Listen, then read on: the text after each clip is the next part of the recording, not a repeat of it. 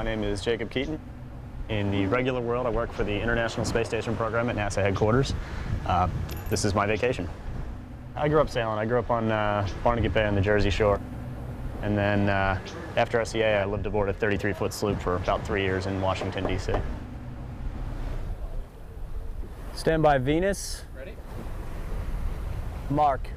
Celestial navigation is based on the principle that the stars above us never move and never change, and the Earth spins underneath of them. And so since we always know where they are, and we know what time they should be coming up, we can calculate based on that where we are on the surface of the planet. The sextant is basically a complicated series of mirrors. What it does is it lets you look at a star that's way up in the sky, and you bring it down to the horizon. You have to be able to see the horizon, and that gives you its observed height. And these reduction tables that very smart people have put together will tell you where you are in the middle of the ocean. It was sailors that started with the celestial navigation, obviously, because way back when, that was the way you found your way across the ocean. But sailors certainly weren't the only ones.